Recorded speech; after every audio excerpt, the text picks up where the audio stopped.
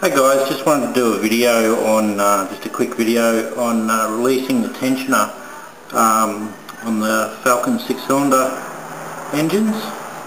A little bit of confusion from our readers on exactly how it works and how to do it, so yeah, we'll try and clear that up a little bit.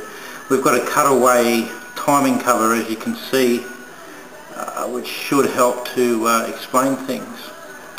Okay, so we remove the plug from the outside of the tensioner.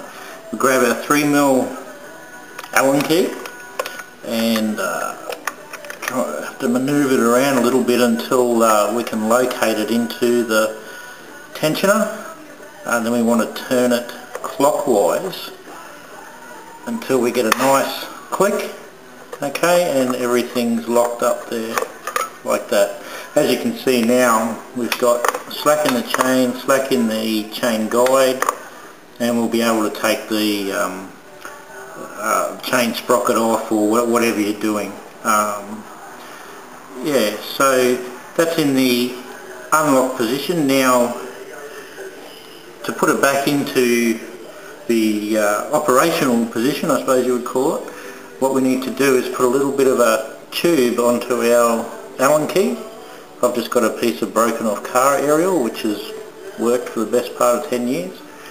As you can see, it butts up here against one end and we've got a little bit left over. Okay, now we put it back into the tensioner, find the right spot.